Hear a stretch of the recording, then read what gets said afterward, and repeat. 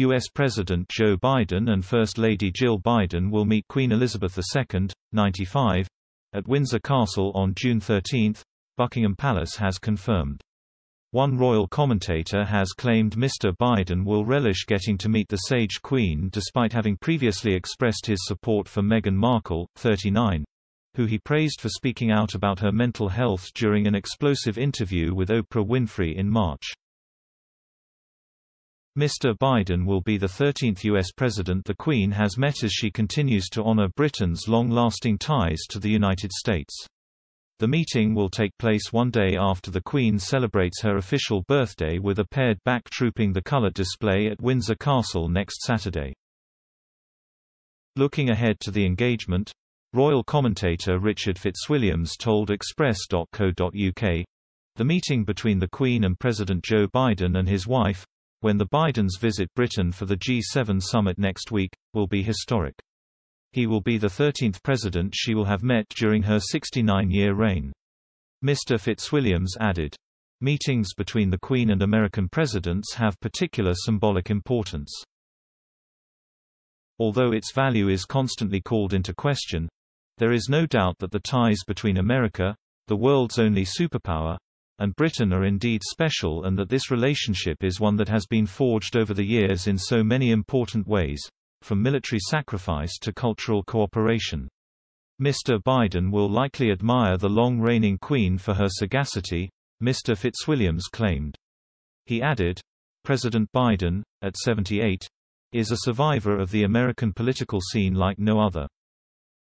The commentator added, "He will undoubtedly relish the opportunity of meeting a monarch, whose sagacity is as renowned as the length of her reign."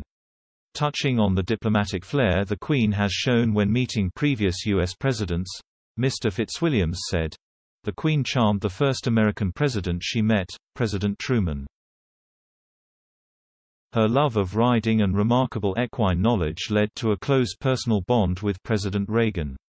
She handled the visits by Biden's erratic and unstable predecessor, Donald Trump, with seamless sang-froid." Following Meghan and Harry's extraordinary interview with Oprah in which they made a series of damning allegations against the royal household, Mr. Biden expressed support for the Duchess and praised her for the courage she had shown in talking about her mental health. At the time, Mr. Biden's press secretary Jen Psaki said, "For anyone to come forward and speak about their own struggles with mental health and tell their own personal story, that takes courage, and that's certainly something the president believes."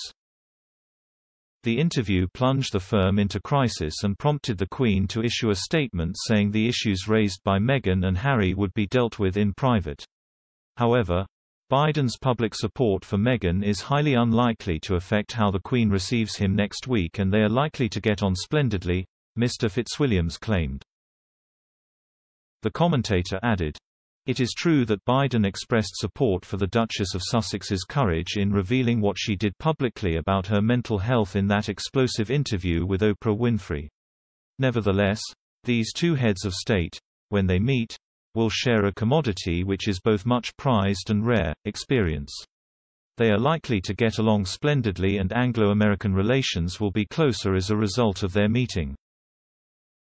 The Sussexes have not been back to the UK as a family unit since quitting the firm, but there are hopes they may return to join in celebrations for the Queen's Platinum Jubilee next June.